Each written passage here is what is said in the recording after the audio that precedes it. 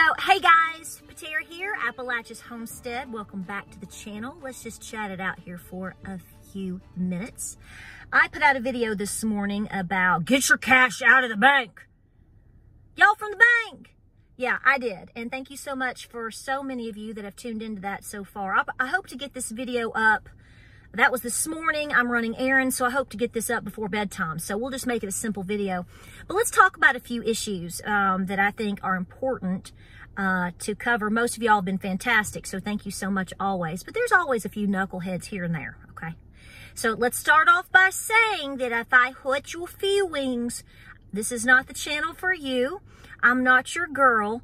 Please go watch Pinwheels and Pegasus, okay? Pretty shiny spinny things or something that makes you very, very happy, okay? Hey, I could talk to you a little bit heavy today like Pinball did. Boy, y'all got him all riled up, didn't you? Woo! I was cheering him on. I was like, get it, get it, get it. I love it. I love it. You just got to put people in their place. I mean, people just, I don't know what's happened. So we're going to talk about a couple of issues here, and I'm probably going to hurt a few feelings, but that's pretty much the way that it rolls. You know, it doesn't matter what you do anymore. You're going to hurt somebody's feelings because some people just don't want to hear truth. They don't want to take any responsibility for themselves. And if you actually require them to apply any type of listening or reading comprehension skills, boy, you're just asking way too much.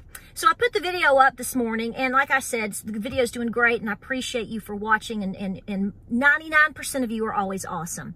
But there's always a few that I have to look at and go, really? So this is what I want to say. The independent mind, the independent heart is and always has been the biggest threat to others. See, when you start talking about trying to be more self-reliant, more independent, making your own decisions, deciding what works for you, your farm, your family, your finances, your body, then see, that really pushes on some people.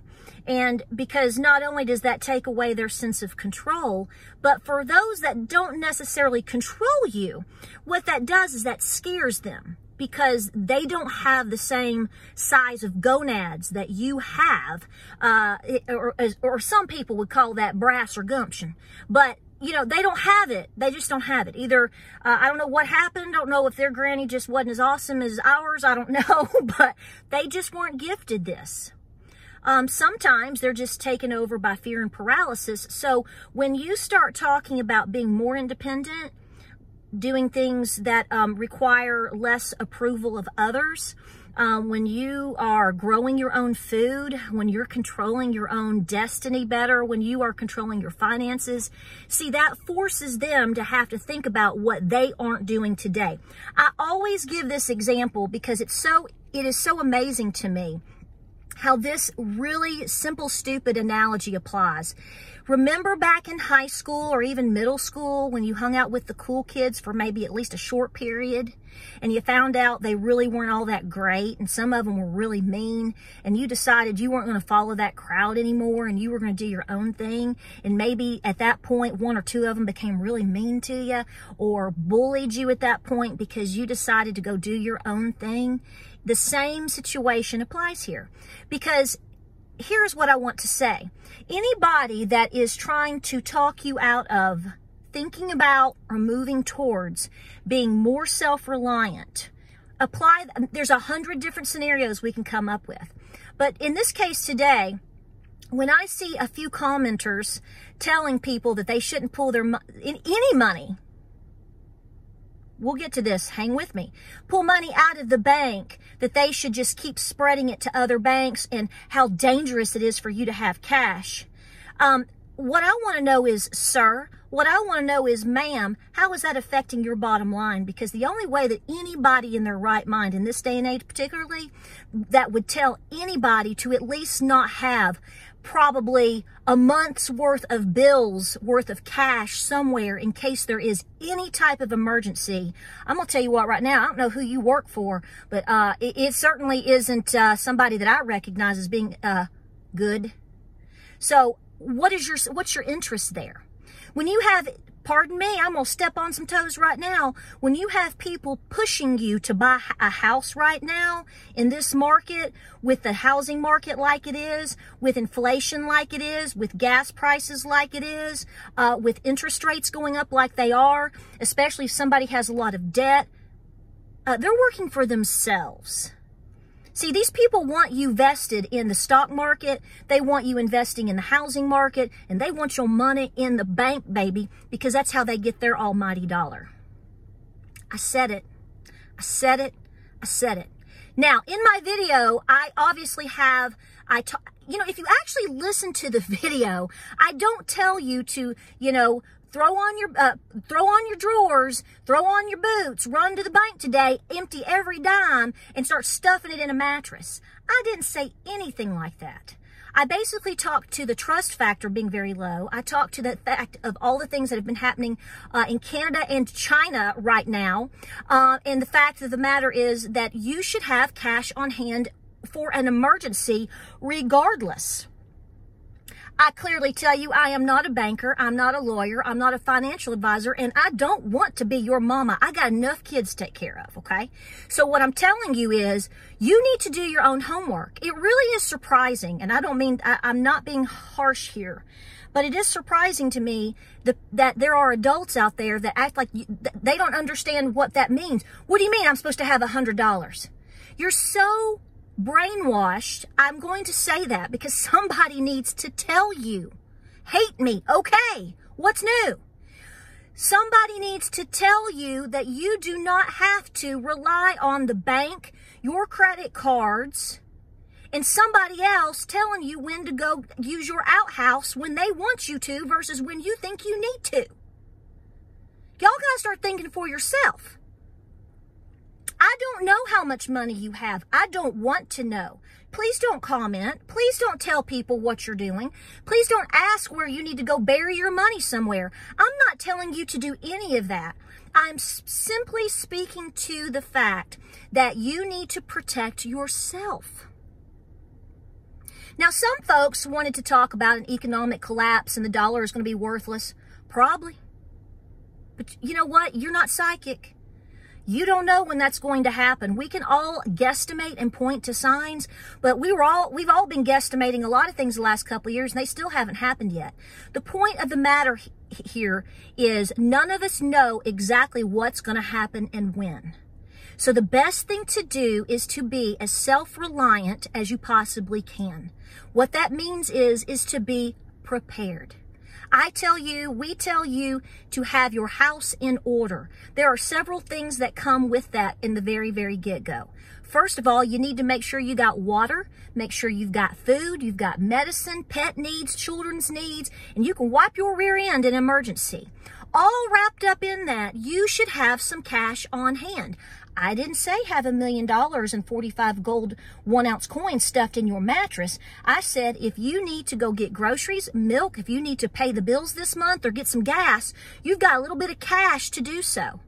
Heck, Carrie Underwood had a song that came out like 15 years ago. And the mama talks about how she put a 50, and there's a 50 in the ashtray if you get low on cash. Go look it up. Anybody with a half a lick of sense going is going to understand that you should always have cash. This is exactly what your grandmother would tell you. If you want to keep your money in the bank, have mercy. If you want to go invest in the stock market, rip it up, girl. Get on in that dip. Whatever you want to do, that's your business. It's not mine or anybody else's. But what I'm going to tell you, and I tell my children, I tell my Nana, and I'd tell you if you were standing right there by that fencing pole right there, I would tell you, you better make sure at all times that you have some form of cash on hand in case of an emergency. How much that is, or how much you need, or what you're comfortable with, or whether you want to stuff it in your bra when you go to Walmart, that is all your business. It's not mine. And it's no one else's that's commenting on any of my videos or anywhere else's. You're going to have to start thinking more independently, and you're going to have to realize the big picture of you are on your own. No one is coming to help you. No one's coming to help me. And these knucklehead numbskulls that are trying to push you into making all these financial decisions so they can continue to prop themselves up and manipulate everything that's going on around you is not looking out for your interests. And I assure you, when you can't make your house payment and you don't have gas in your car and you can't feed little Johnny at the dinner table, they won't be there to help you either.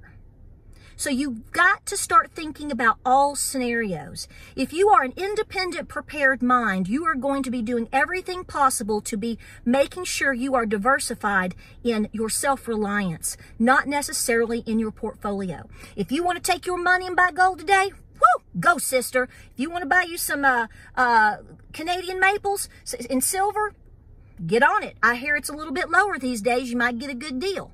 That's your business. But by all means, please have cash on hand. Someone else asked me, they were like, well, you don't understand, Patera. We don't have control over the fact that our money is in the bank.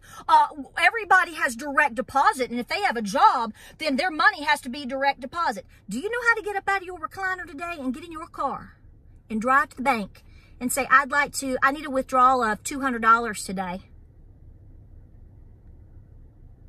Now, I have a hard time believing that you cannot put that 2 and 2 together. In order to be self-reliant, in order to be more independent, in order to have a little cash on hand, you might have to get up and put a little effort in. There is no magical fairy that runs around is going to do all this work for you, whether it's buy your beanie weenies and Spam, milk your cow, or go get cash for you. That's on you, sister. You have to rise up out of the lazy boy and get in the lazy, whatever, and head on over to the bank. You know what I meant. Some people just want to argue with an anvil just to hear their head rattle. So I get really frustrated when people find excuses as to why they can't or they won't or they shouldn't, and then try to push it on other people. Get up off your butt and make it happen. And stop making it out like other people like me that are trying to encourage people to think and to do. Like we're trying to make people, run around and do whacked out things. And no, we're not. We're trying to make you think. We're trying to speak to what's going on. We're trying to help people. There is absolutely nothing wrong with anybody having a little bit of cash on hand. Some people have a lot of cash on hand. More power to them. God bless them.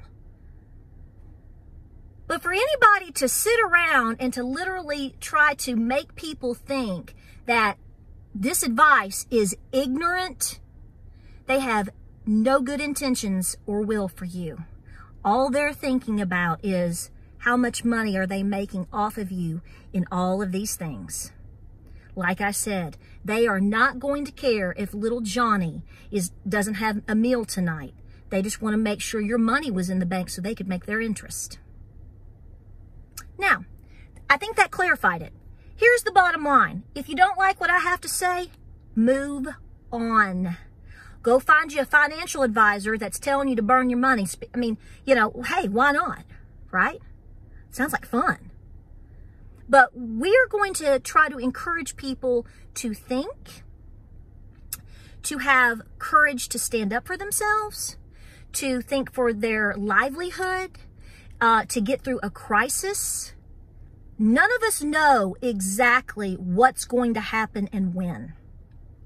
But the guarantee of life is, regardless of whether or not you think a financial, economic, world war situation is coming today, next month, next year, the quicker people become more independent minded and they start putting away a little bit of food here and a little bit of food there, maybe put away 5 cans of food a week, a $5 bill away a week, a little extra toothpaste, a little extra this, a little extra that, the safer they're going to be in any form of a crisis. And you are definitely guaranteed a personal crisis.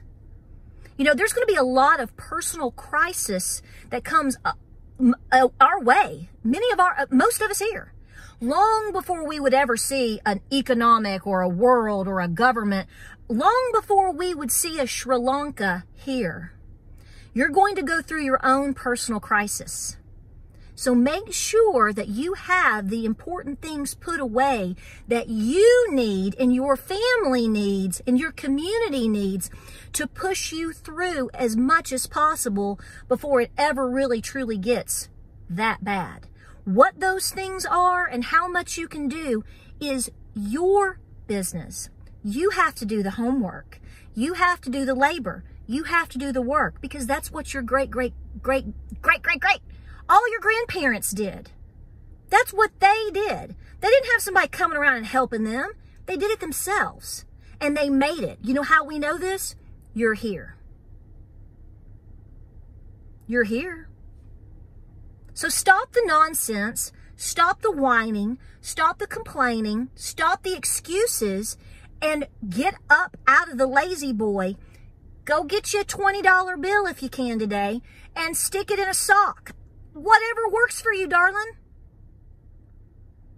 But the specifics to what I speak of were very clear in that video. I don't take it back. I won't change my content. I don't apologize. If you can't hang with it, go get you a dip cone and lick your ice cream and watch a Disney movie. Good luck. We appreciate you being here. If you have any questions, let me know. I can always clarify things. But we appreciate you being here. I know the majority of you get it. I know the majority of you are doing, and you want others to do too. You see the writing on the wall. And don't give up your independence. We could rant about that all day long, couldn't we? I know. Take care of yourself, okay? Because the truth of the matter is, nobody's coming to help you.